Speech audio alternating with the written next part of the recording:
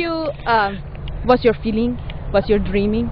Oh, well, this is my grandmother, and she took care of me for a long time, and she visited me this weekend, and we actually had an accident where she fell this weekend, and I almost felt like I lost her for a second.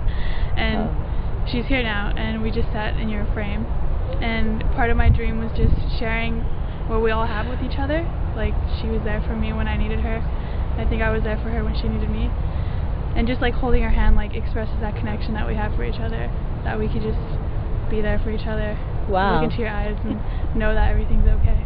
Thank you. That was